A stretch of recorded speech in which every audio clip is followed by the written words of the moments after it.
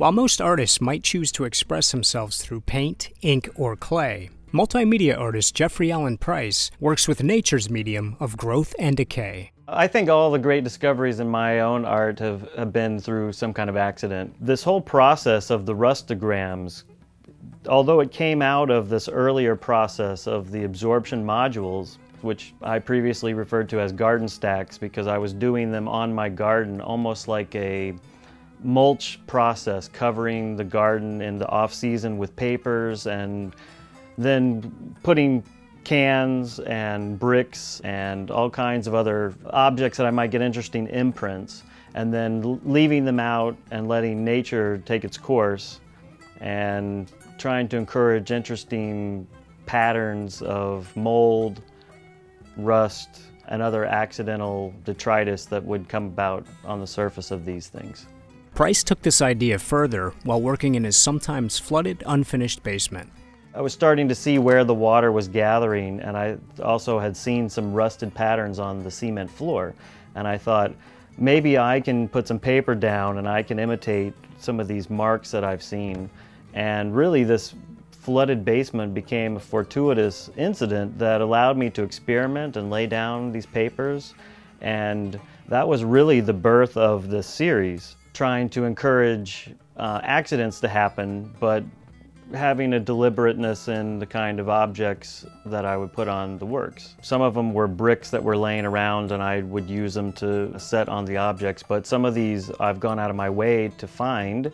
Sometimes I go to salvage yards and I'll find a lot of discarded metals that can't be recycled, like old grills. I've recently found some wheel parts from cars. I think the beginning of the objects were paint cans, actually, which were the natural residue of my process as a painter. I was using a lot of paint, and the cans were just around, and then I put them on a square paper, and I got this circle on a square format, which I was really excited about. And having those cans around for a while, they became more rusted, and I started looking for other objects that might be interesting to put on paper. Some of my favorites are grills and fan fronts, wheels from cars, just really heavy pieces of metal that are extremely rusted. I've used little rings and nails and big staples, a lot of random metal objects that I found. I'm not even sure their original origin. I never know what I'm gonna find sometimes at these salvage yards, and every once in a while there's just something that immediately I take and put on paper, and it makes an amazing stain, and that just keeps opening up the possibilities to new kinds of work. I think that circle on the square was the beginning point for me.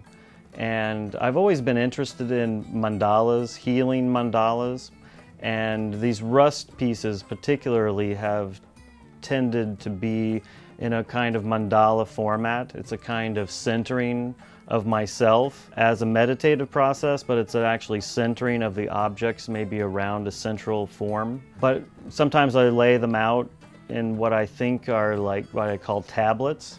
They look kind of like ancient writing sometimes. I'm trying to imitate or create my own visual language that's inspired by like cuneiform, Egyptian hieroglyphs, any kind of ancient tablet that looks like a tablet that's maybe indecipherable. And that's what I'm trying to create, is some kind of new language that looks like an ancient language, that's just based on laying out simple geometric patterns. This corrosion process, for me, is a metaphor ultimately for decay.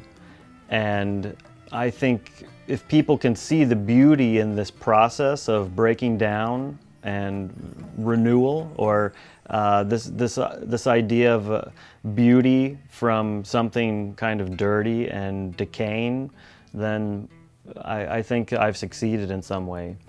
I've had people tell me that these look like ancient language, that they look like artifacts from forgotten civilization, and I think that those are beautiful ways of reading the work.